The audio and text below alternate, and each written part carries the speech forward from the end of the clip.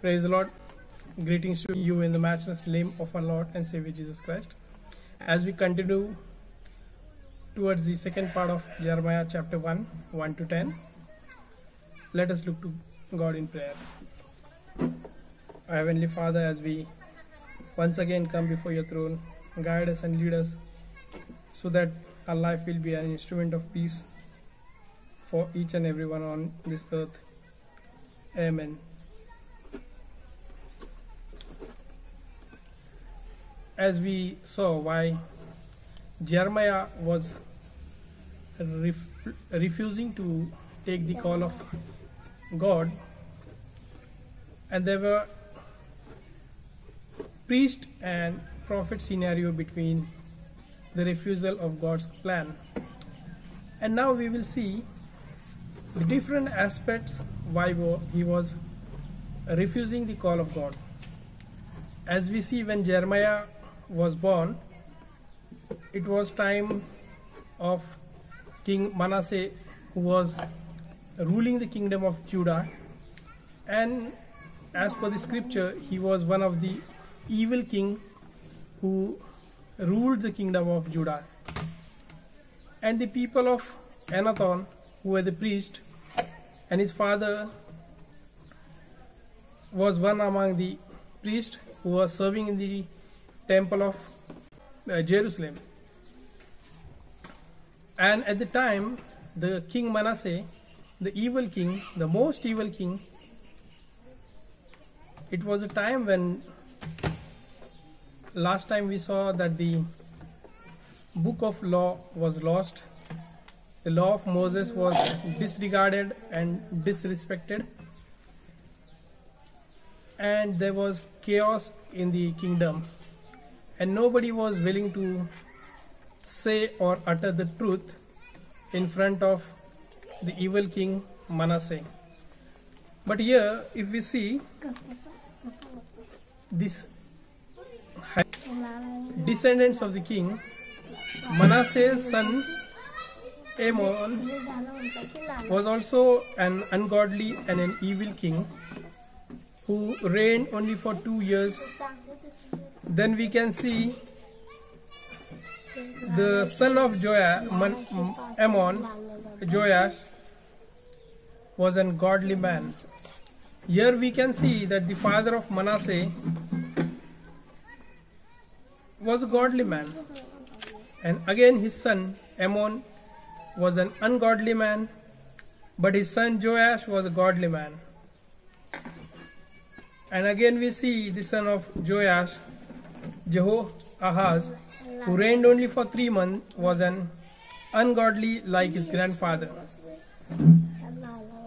Manasseh came to throne when he was only 12 years old, and the officials around him easily influenced him towards idolatry. We can see when an unmatured person is seated on the throne, he can be influenced by the officials, by the surrounding people. And here we can see there might be a chance that his mother, who might be from a different tribe, had brought her idol worship in the kingdom, and the officials and his mother might have forced him or influenced him to go for idol worship. And Manasseh also made it sure that his people, the people living in his kingdom, would follow his footsteps. And there was idolatry, child sacrifices, idol worship, and the basic idea of one God was lost. And Jeremiah grew up in Anathon, a town when idolatry flourished. In Judean, children were offered in sacrifices to idols. The law of Moses was disregarded and disobeyed, and it looked as though there was no hope for the nation. Godly priests were not greatly appreciated. And this was a time when God is calling Jeremiah for his ministry. Jeremiah hesitated as he looked at the work before him, the weakness within him. He was disappointed, nervous, and worried about his life. Jeremiah was certain that the ministry for which God is calling is not his ministry, because he is just a 20 years old kid, young chap, and this ministry was very dangerous, very challenging, but God is calling him for his ministry.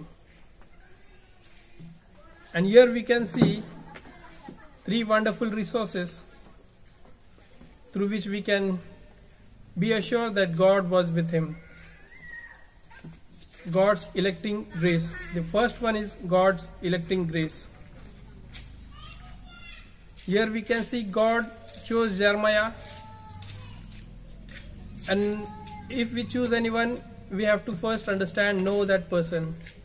And God is saying that I know you before I conceived you, or before I formed you in your mother's womb. This is an assurance for Jeremiah that God knew Jeremiah before he conceived Jeremiah or formed Jeremiah in his mother's womb. Today, there might be any situation in our life. The circumstances might be against our wish or will, but we have to be assured that God's plan is for us. He personally knows us. Even we might be unaware of him, but God knows us personally. And then he is choosing us. As God knew Jeremiah, and then he chose him. In the same way, God knows us, and he'll definitely choose us for his ministry.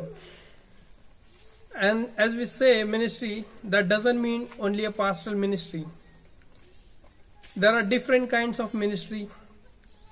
Direct ministry, that is pastoral ministry, and indirect ministry, that is supporting the pastors, supporting the congregation, supporting the church, supporting the fellow workers, supporting the colleagues, supporting the friends.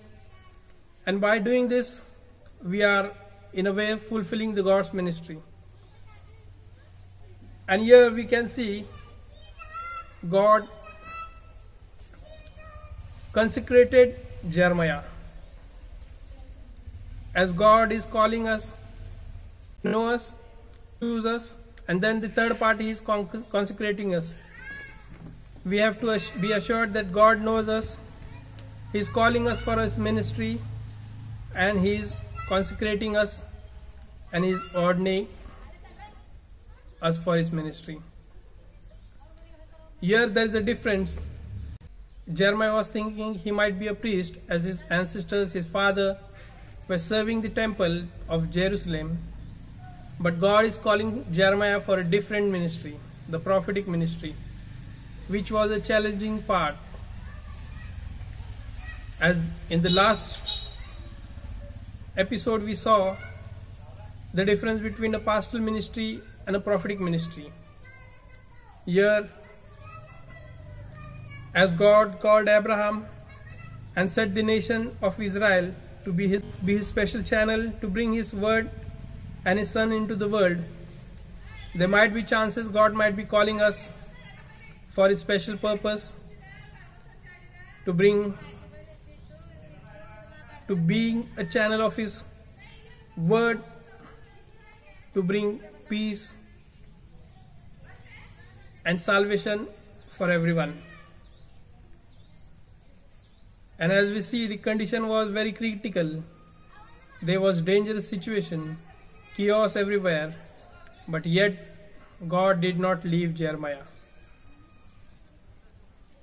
And God was protecting presence was always with him. In the next episode we will see the God's protecting presence, how it was with Jeremiah and what he did. Thank you. I would request you to please keep us in your prayers, like, share and subscribe my channel. Thank you.